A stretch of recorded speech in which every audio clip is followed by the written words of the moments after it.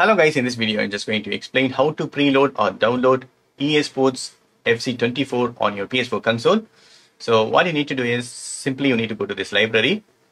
Okay, whatever you purchase digital version, that will be available under library. So you need to tap library and go to purchased sections. Okay, whatever you purchased, it will be displaying here. So just come to right side and here you can check FC24. Yeah, it is there. So just tap it. So now it is available to download. So I'm going to tap download. Okay. You can check the size. I think it is 47 GB. It started downloading. So I'm going to tap it.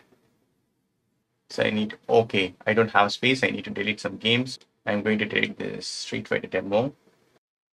So now I'm going to verify, download it again, resume. Now it's preparing to download. Yes, it started. So I think I should see the icon on the home screen. Or go to library and the purchase sections. There is that FC24. Yes, on this home screen it is there. So I'm going to tap it. So it is totally 47 GB on PS4 console. So that's it, friends. This is the way you can download FC24 on your PS4 console. That's it. Hope this video is very much helpful. Thank you so much for watching. Please put comments and feedback from your forms. Thank you. Bye and take care.